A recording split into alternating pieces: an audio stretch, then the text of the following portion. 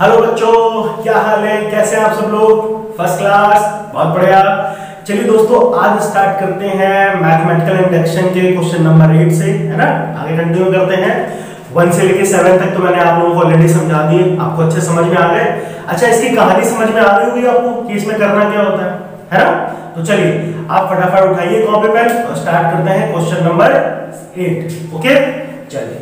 तो देखिए बच्चों, ये आपको क्वेश्चन दिया हुआ है और हमें इसको सॉल्व करना है। तो सबसे पहले देखो बच्चों, क्या करते थे इस टाइप के क्वेश्चन में? क्या करते थे हम?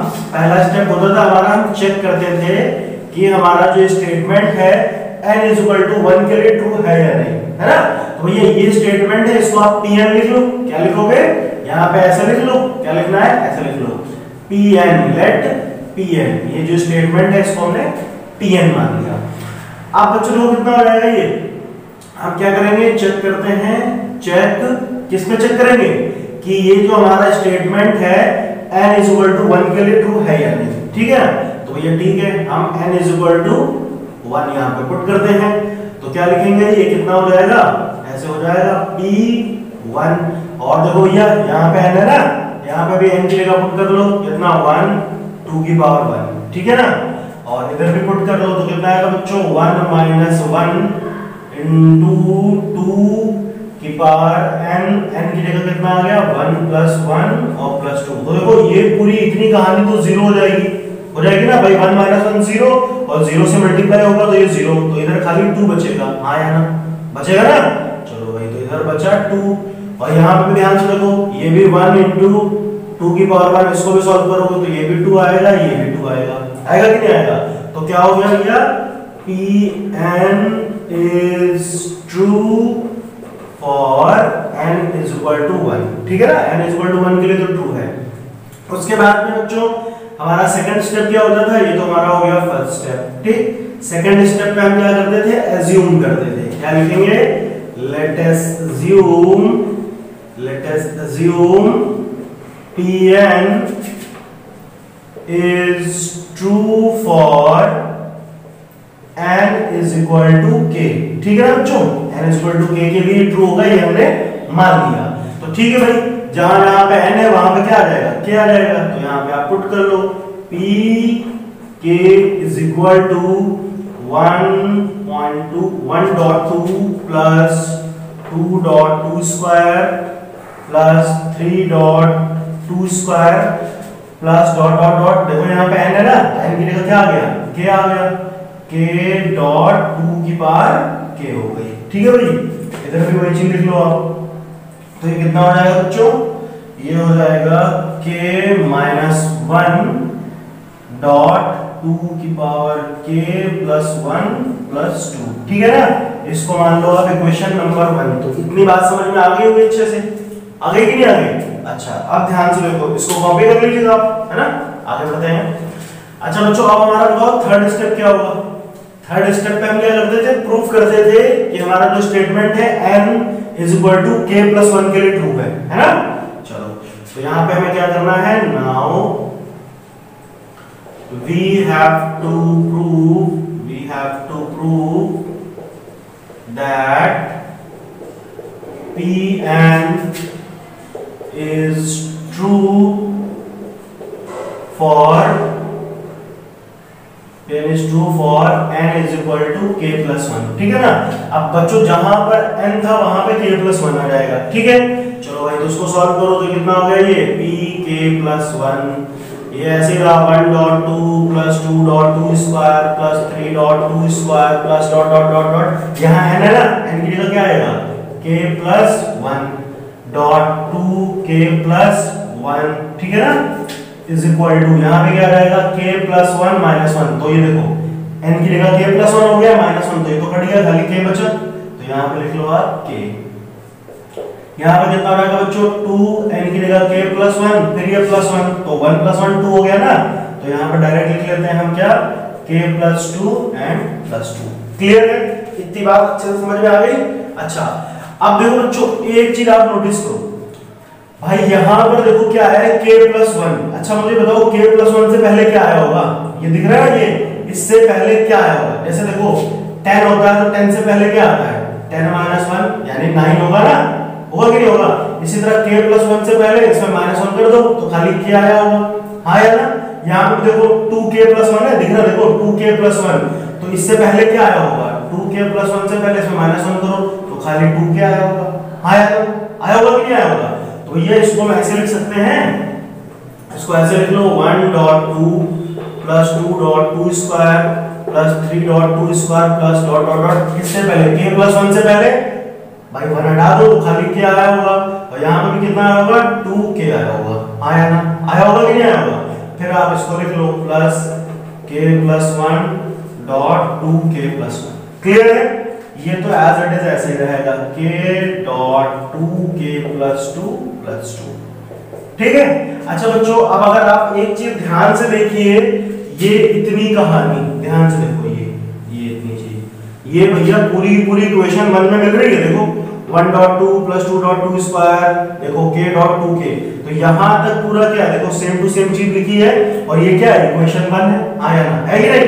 तो इसकी जगह पे क्या लिख सकते हैं, यहां पे लिख लो फ्रॉम इक्वेशन 1, ठीक है ना बच्चों। तो ये कितना आ जाएगा, इसकी जगह पर इक्वेशन 1 की वैल्यू क्या है, देखो ये है, तो इसकी जगह पे हम लिख सकते हैं k minus 1 dot 2k plus 1 plus 2, ठीक है ना।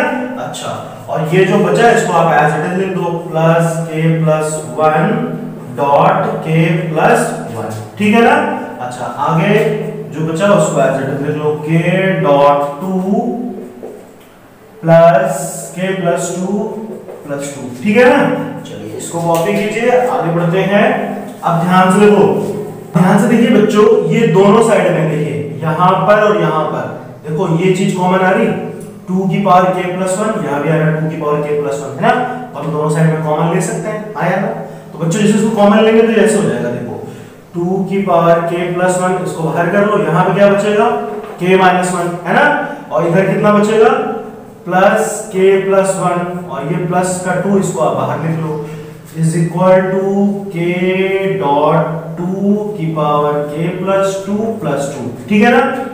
अब देखो बच्चों, ये 1 से 1 खत्म, k प्लस k 2k, तो आप इसको ऐसे लिख लो, तो ये हो जाएगा 2 की पावर k प्लस 1, ये तो हो गया बच्चों कितना, 2k, है ना। और यहाँ पे कितना बच रहा है, plus 2 is equal to k dot 2, इसकी पावर हो गई k प्लस 2 प्लस 2, ठीक है ना। अब देखो बच्चों, यहाँ पे अगर आप नोटिस करो भैया ये 2 है तो इसके साथ पावर तो 1 नहीं होगी, तो यहाँ पे 2 की पावर 1 है और यहाँ पे 2 की पावर k प्लस 1 है, तो भैया हमने पढ़ा है बेस इक्वल हो तो पावर ऐड कर दो, तो इस k को आप पहले लिख लो, आगे ये k है ना, आगे लिख लिया कोई दिक्कत नहीं। यहाँ 2 की पावर 1 है और यहाँ 2 की पावर k प्लस 1 है, तो इनको जब आप आपस में ऐड करोगे तो ऐसे हो जाएगा 2 की पावर k प्लस 1 प्लस 1, बोलो हाँ या ना, होगा कि नहीं होगा, हो जाएगा। अच्छा, ये प्लस 2 एज इट इज रहा, तो ये कितना हो जाएगा, k डॉट 2, इसकी पावर हो गई k प्लस 2 प्लस 2, ठीक है ना। चलिए ये कॉपी हो गया ना, इसको कॉपी कर लीजिए आप लोग। अब देखिए ध्यान से आगे क्या करना है, अब तो ऑलमोस्ट सॉल्व हो गया ना ये।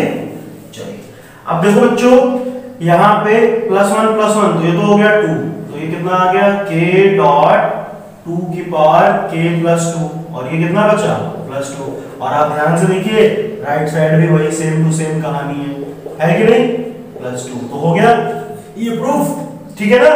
तो बच्चों अब लेफ्ट साइड और राइट साइड तो इक्वल आ गई, ठीक, तो हमारा ये क्या हुआ, स्टेटमेंट ट्रू है, ये प्रूफ हो गया, ठीक है।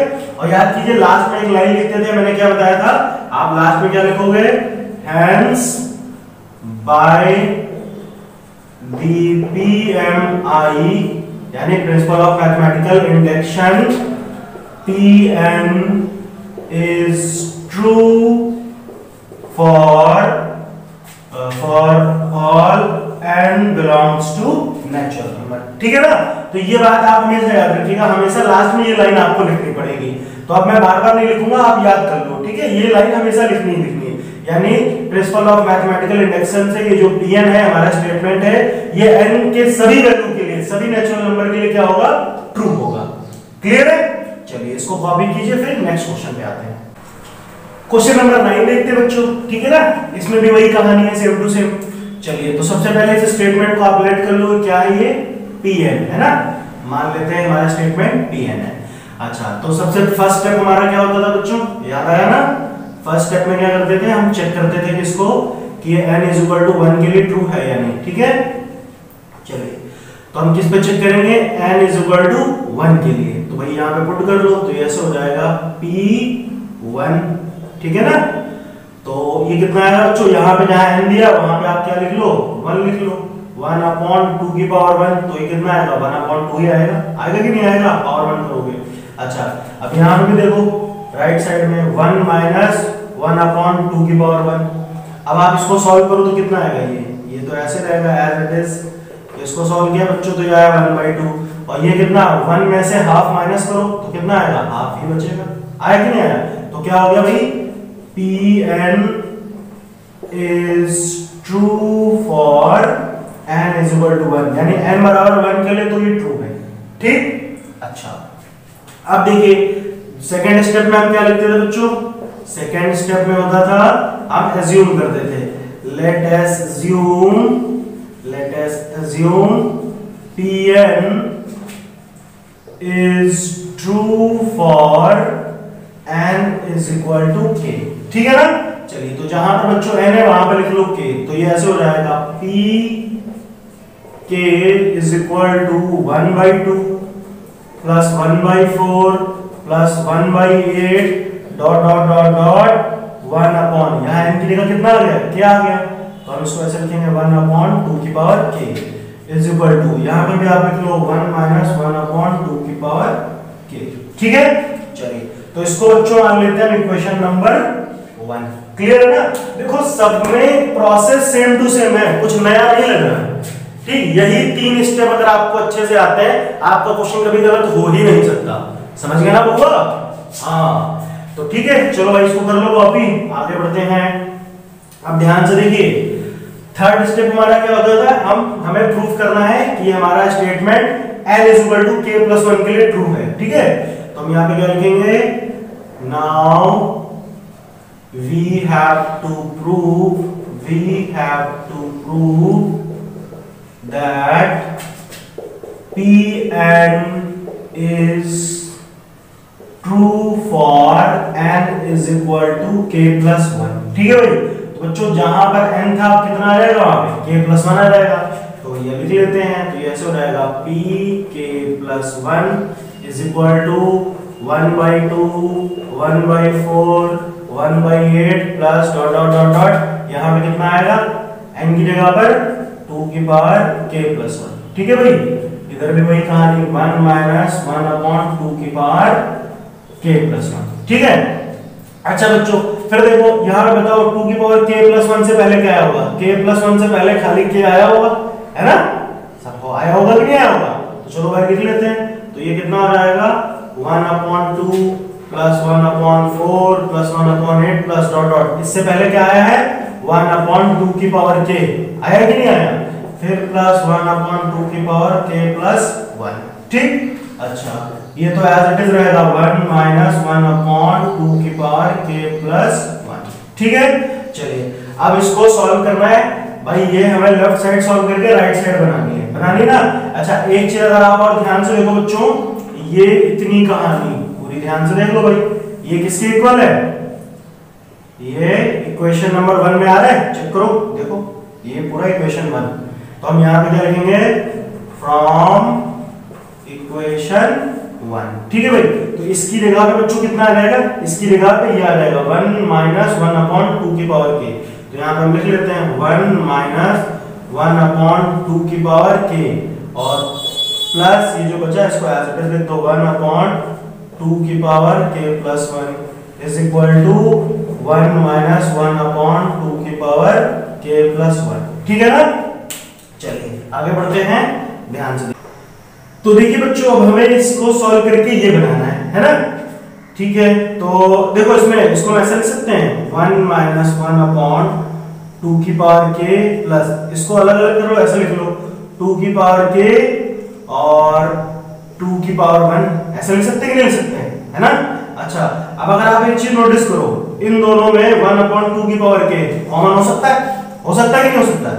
तो आप इसको ऐसे लिख लो 1 माइनस 1 अपॉन 2 की पावर k, तो ये तो पूरा कॉमन हो गया, इधर 1 बचा, यहाँ पे कितना बचा 1/2, ठीक है ना। अच्छा, और ये हो गया कॉमन। तो एक चीज और देखो बच्चों, यहाँ पर देखो इसको ऐसे लिखो, एक मिनट, ठीक है, अभी रुकिए, ऐसे लिखो। एक काम करते हैं, मैं इसको पहले लिख रहा हूँ, 1 ये दिख रहा है ना, इसको पहले लिख रहा हूँ, 1 + 1/2 की पावर k डॉट 2, ठीक, और इसको बाद में लिख ले रहा हूँ, कोई दिक्कत? देखो बच्चों, अब अगर आप कॉमन लोगे तो ऐसे हो जाएगा, ये 1/2 की पावर k, तो यहाँ पे कितना बचा भाई 1/2 बचा, और यहाँ पे बचा 1, हाँ या ना, बचा ही नहीं बचा। अब इसको सॉल्व करते हैं, और ये जो इधर चल रही कहानी आप इसको एज इट इज लिखा रहने दो, 1/2 की पावर k + 1, यहाँ पे ये चल रहा है, ठीक है ना। आगे देखिए, अब इसमें बस बच्चों हमें क्या करना है, सिर्फ इसको प्रूफ करना है, ठीक है ना। चलो प्रूफ कर देते हैं। अब अगर आप इसको नोटिस करो बच्चों, ये कितना हो जाएगा, इसको सॉल्व करोगे तो ऐसे आ जाएगा 1 + 1/2 की पावर k, इसको सॉल्व करोगे कितना आएगा -1/2 आएगा, आया ना, आएगा कि नहीं आएगा। और ये प्लस माइनस तो रहेगा माइनस, तो कितना रहेगा 1/2 की पावर k × 2, ठीक है ना। और इधर कितना चल रहा है 1 - 1/2 की पावर k + 1। तो यहाँ पे ध्यान से देखो बच्चों, ये दिख रहा है, ये पावर 1 तो ऐड हो जाएगा, तो कितना हो जाएगा 1/2 की पावर k + 1। और इधर भी देखो वही कहानी चल रही है, चल रही कि नहीं चल रही है, 1 - 1/2 की पावर k + 1। तो भैया ये क्या है, ये प्रूफ हो गया हमारा। तो लास्ट में मैंने क्या बताया था, क्या लिखना है आपको, by the PMI, Pn is true for all n belongs to natural number। Clear है ना, ये लिख लोगे आप। चलिए तो कर लीजिए इसको कॉपी, फिर आगे पे आते हैं। 10 नंबर देखते हैं बच्चों, देखिए इसमें भी क्या कह रहे हैं, है ना। तो इसमें भी बिल्कुल वही सेम टू सेम कहानी, कुछ नया तो है नहीं। तो इसमें भी लिख लो आप, लेट स्टेटमेंट मान लो इसको क्या, Pn, ठीक है ना। तो सबसे पहले बच्चों फर्स्ट स्टेप क्या होता था हमारा, हम इसको चेक करते हैं, है ना। तो चेक कर लेते हैं भाई, किस पे चेक करेंगे, n = 1 पर ये ट्रू है या नहीं, ठीक है। चलिए चेक करते हैं। तो यहाँ पे आप बच्चों लिख लो P1, ठीक है। अच्छा, तो हमें क्या करना है, 1 पे चेक करना है। तो भैया जहां जहां n है वहां कितना लिखेंगे, 1 लिख लेते हैं। चलो भाई इसे लेते हैं, तो कितना आएगा 1/3। देखो n की जगह कितना आया 1, तो 3 × 1 3, और 3 - 1 किया तो 2 आएगा भाई, 3 - 1 2 हो जाएगा। अच्छा, और इधर कितना दिया है, यहाँ पे देखो 3 × 1 3, 3 + 2 5। तो भैया यहाँ पे 5 आया, और यहाँ पे कितना आया 3 - 1 2 आया। तो आप डायरेक्ट लिख लो इधर 2 × 5, ठीक है नहीं। अच्छा, आप ध्यान से देखो, हम क्या करेंगे, इसको लिख लेते हैं = यहाँ पे भी आते हैं बच्चों, यहाँ भी n की जगह 1 पुट करो, तो कितना आएगा ऐसे 1/6 × 1 + 4। तो आप इसको सॉल्व करोगे तो कितना आएगा ये भाई 6 × 1 6, और 6 + 4 10, 10 आएगा कि नहीं आएगा। तो कितना हो जाएगा 1/10। तो अगर आप इसको भी सॉल्व करो तो कितना आएगा 2 × 5, तो ये भी 10 आएगा, आएगा कि नहीं आएगा। तो ये हो गया आपका n = 1 के लिए तो बिल्कुल ट्रू है, प्रूफ हो गया कि नहीं हो गया। अच्छा, उसके बाद में क्या लिखेंगे, let us assume Pn is true for n = k, ठीक है बच्चों। ये हमारा सेकंड स्टेप हो गया। सेकंड स्टेप में आते हैं। अच्छा, तो भैया यहाँ पे पुट कर लो आप p k, ठीक है ना। जहां पर n है वहां पे कितना आ गया, k आ गया। तो ये हो जाएगा 1/2.5 + 1/5.8 + 1/8.11 + ... ये पूरी कहानी, जहां पे n है वहां पे कितना आ जाएगा, k आ जाएगा। तो इसको लिख लो 1/3 की पावर 3k - 1/3k + 2। क्लियर है ना बच्चों, समझ में आ रही बात। अच्छा, इसी तरह यहाँ पे भी कितना हो जाएगा, ये k/6k + 4, ठीक। इसको मान लो इक्वेशन नंबर 1, ठीक है ना। चलिए अब देखिए बच्चों, हमें क्या करना है, हमें सिर्फ प्रूफ करना है कि n = k + 1 के लिए भी क्या होगा, ट्रू होगा, ठीक है ना। चलो भाई प्रूफ कर लेते हैं, कोई दिक्कत नहीं। हमें क्या लिखना है, now we have to prove that Pn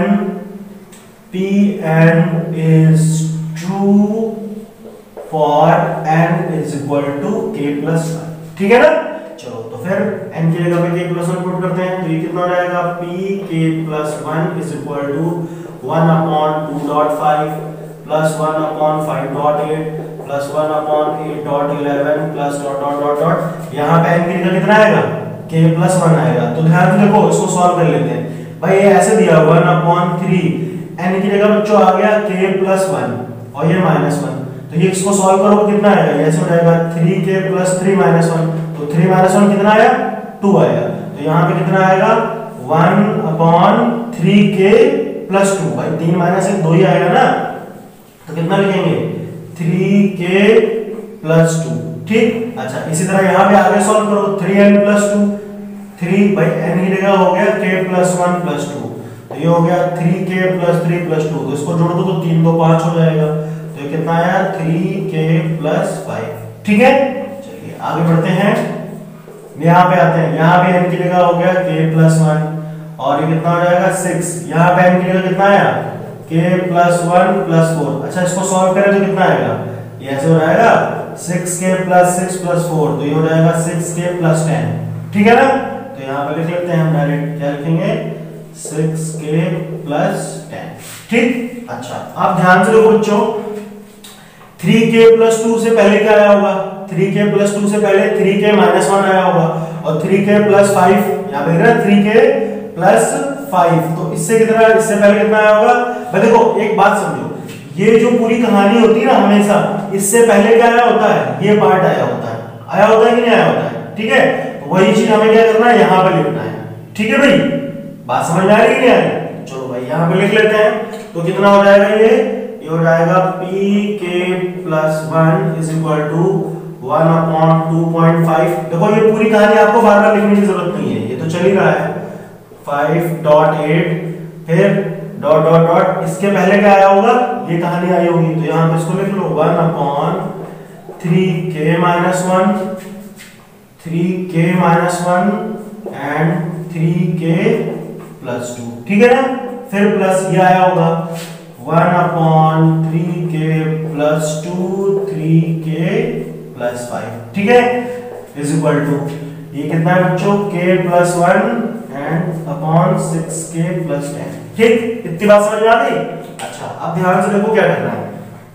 अब अगर आप एक चीज नोटिस करो, जैसे देखो बच्चों, ये जो लिखा हुआ है यहाँ पे, ये इतना पार्ट, ये क्या है, अगर आप ध्यान से देखो, ये क्या है, इक्वेशन 1 है कि नहीं भाई, इक्वेशन 1 है, ये आया ना, है ना।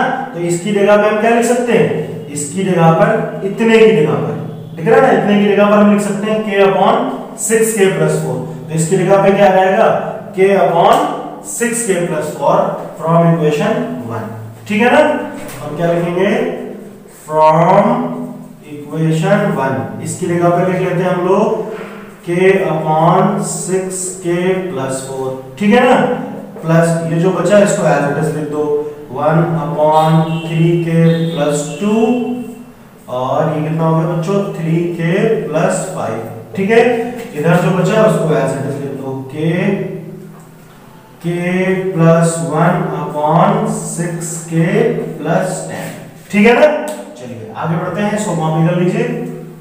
अब बस बच्चों में क्या करना है, इसको सॉल्व करना है, लेफ्ट और राइट दोनों साइड सेम टू सेम आ गए, समझ लो हमारा ये स्टेटमेंट जो है वो ट्रू हो जाएगा, ठीक है ना। चलिए तो सॉल्व कर लेते हैं, तो ये ठीक है ना। चलिए आगे देखते हैं इसमें क्या होगा। अब देखो बच्चों, अब देखो यहाँ पे दिख रहा है ये 6k plus 4, क्या मैं इसको ऐसे लिख सकता हूँ, इसमें 2 कॉमन ले लें। अगर हम इसको 2 कॉमन लेंगे तो कितना आएगा, 2 कॉमन ले लो, तो 2 को अगर आप कॉमन लोगे तो यहाँ पे ऐसे हो जाएगा, यहाँ हो जाएगा 3k, यहाँ हो जाएगा 2, हाँ या ना, हो जाएगा कि नहीं हो जाएगा।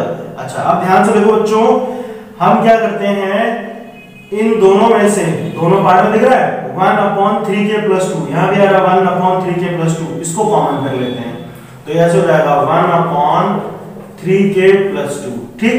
तो इसको कॉमन कर लिया बच्चों, तो यहाँ पे कितना बचा k, ये तो कॉमन हो गया ना, upon 2 प्लस यहाँ पे देखो ये चीज कॉमन हो गई, तो कितना बचा 1 upon 3k plus 5, ठीक। और जो इधर लिखा है इसको ऐसे लिख दो k+1/6k+10। ठीक। अच्छा एक चीज, चलो अच्छा अभी सॉल्व करते हैं फिर देखते हैं क्या आता है। अब आप ध्यान से देखो बच्चों, ये कितना हो गया 1/3k+2। ठीक है ना, ये तो कॉमन ले लिया हमने 3k+2 ये कॉमन है। अच्छा बच्चों अब ध्यान से देखो, हम दोनों मतलब हम इसको जब सॉल्व करेंगे दोनों पार्ट को, तो इन दोनों का एलसीएम लेना पड़ेगा। तो भैया इन दोनों का एलसीएम लोगे तो कितना आएगा 2.3k+5 आएगा कि नहीं आएगा? तो ये इधर मल्टीप्लाई हो जाएगा ये इधर, तो इसको इधर मल्टीप्लाई करोगे तो k को करो इससे, तो कितना आएगा 3k² 5k और 2 का 1 से हुआ तो 2 रहा। ठीक है। अच्छा अपॉन इज इक्वल टू, तो ये कितना हो गया बच्चों k+1। देखो यहाँ पे देखो बच्चों, यहाँ भी हम लोग 2 कॉमन ले सकते हैं ना 2 कॉमन, तो 2 कॉमन लोगे तो कितना आएगा, ये हो जाएगा 3k+5। ठीक। देखो कुछ कुछ ऐसा ऐसा आ रहा है ना। चलिए अब इसको आगे सॉल्व करते हैं। ये हो गया ना, कॉपी हो गया आपका, आगे बढ़ते हैं। आप ध्यान से देखो बच्चों, ये तो बन गई क्वाड्रेटिक इक्वेशन, तो 2 3 6 के ऐसे फैक्टर ऐड करके 5 आ गए, तो 3 और 2 हो जाएगा, है ना। ये तो आता है आपको सॉल्व करना, आसानी से आप कर सकते हो। तो बच्चों ये हो गया 1/3k+2 और इसको हम फैक्टर बना लेते हैं, तो ऐसे हो जाएगा 3k², ये हो जाएगा 3k+2k+2 और ये तो एज इट इज रहेगा 2.3k+5। ठीक है ना। और ये तो हमें सॉल्व भी करना है k+1 2 3k+5। ठीक है ना। अब देखो बच्चों इसमें हम क्या लिख सकते हैं, ये ऐसे हो जाएगा 1/3k+2। ठीक है ना। यहाँ पे देखो इन दोनों में 3k कॉमन है, इतने में 3k कॉमन है, तो 3k कॉमन लिया बच्चों, तो यहाँ पे कितना बचा, यहाँ बचा k+1 और इन दोनों में अगर आप नोटिस करो इन दोनों में 2 कॉमन है, तो 2 कॉमन लिया तो कितना बचा k+1 बचा कि नहीं बचा, अपॉन 2.3k+5। ठीक है ना। और ये तो एज इट इज ऐसे ही चल रहा है। ठीक। अच्छा अब इसको आप कॉपी कर लो, आगे बढ़ते हैं। ठीक है ना, समझ में आ रहा है बच्चों ध्यान से। चलिए आगे बढ़ते हैं। तो अब देखो ध्यान से, ये कितना बचा इधर 1/3k+2। ठीक है ना। यहाँ पे देखो k+1 तो इसको अलग कर लो k+1 और कितना बचा 3k+2 अपॉन में क्या बच रहा है 2.3k+5। ठीक है। यहाँ पे कितना बच रहा है k+1 2.3k+5। ठीक है ना बच्चों। अब देखो इसको बस सॉल्व कर लेते हैं, है ना। अब ये लेफ्ट और राइट दोनों इक्वल आ गया। अब अगर आप एक चीज नोटिस करो, ये पूरी कहानी खत्म आएगा, कितना बचा k+1, नीचे कितना बचा 2.3k+5 बचा कि नहीं बचा। और इधर भी देखो सेम टू सेम चीज आ रही है कि नहीं आ रही 3k+5। तो अगर आप ध्यान से देखिए दोनों चीजें आ गई बराबर, आया ना, आगे कि नहीं आ गई। तो ये हो गया प्रूफ। तो लास्ट में बस वही लाइन जो मैंने अभी आपको बताई वो आपको फिर से लिखनी है। ठीक है ना। तो बच्चों यहाँ तक के क्वेश्चन की आप अच्छे से कर लो प्रैक्टिस। ठीक। क्वेश्चन नंबर 10 तक तो सारे हो ही गए और इसके आगे के क्वेश्चन हम लोग नेक्स्ट लेक्चर में कंप्लीट करते हैं। तो ये सब आपको अच्छे समझ में आया ना, पक्का। तो चलो बच्चों फिर अच्छे से दिल लगा के पढ़ाई करो। Thank you.